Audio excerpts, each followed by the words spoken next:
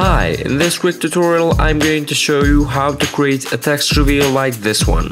These text reveals can be really useful with lower thirds, titles, or pretty much any element that has text in it, so let's get started. First, I'm going to create a new composition, then I'm going to select the type tool and add some text. So there's really two steps to doing this. The first step would be creating a mask, and the second step would be animating the position of the text. There's two ways to add a mask to this layer. The first one would be selecting the rectangle tool and with this layer selected, just drawing a mask. And the second way would be to right click, go to mask and then click on new mask.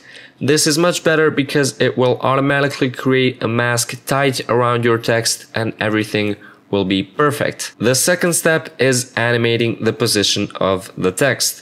Now, if we animate the position in the transform group, we will move the entire layer, including the mask, and that is not good. We only want to animate the position of the text. That is why we need to click right here and then click on position.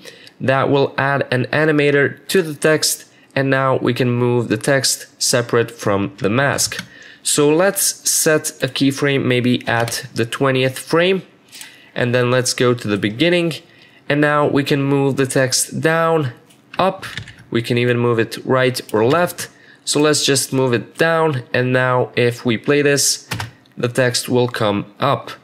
And it's that simple to create a text reveal. That's it for this tutorial. For more tutorials, please check out my channel. Thank you for watching and see you next time.